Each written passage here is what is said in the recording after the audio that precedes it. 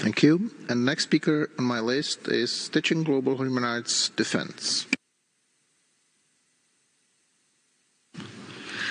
Mr. President, we welcome the High Commissioner update on the urgent human rights situation in the Uyghur Autonomous Region and the renewed concern the number of government in the high-level statement. Excuse me, sir.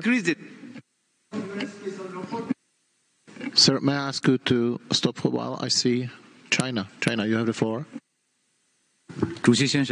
Mr. President, we have reason to challenge the qualification of that speaker. He is not the representative of a so-called NGO, still less human rights defender.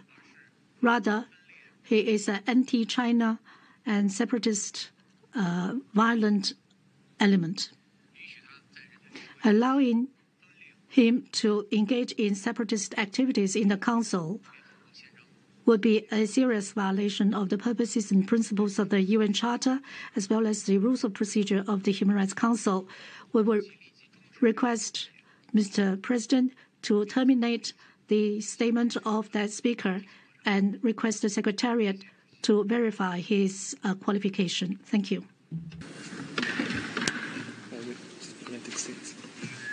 United States, you have the floor.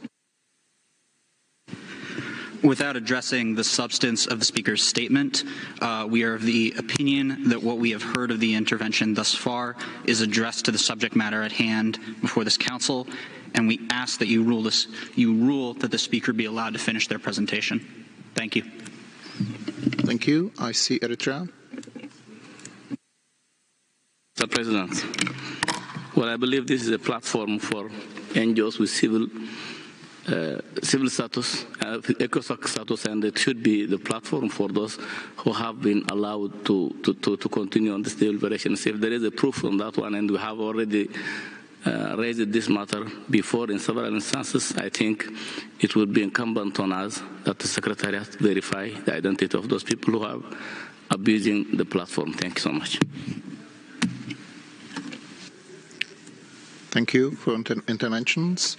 NGOs in consultative status with the Economic and Social Council of the United Nations can accredit the persons of their choosing. Therefore, I give the floor back to the speaker. You have the floor.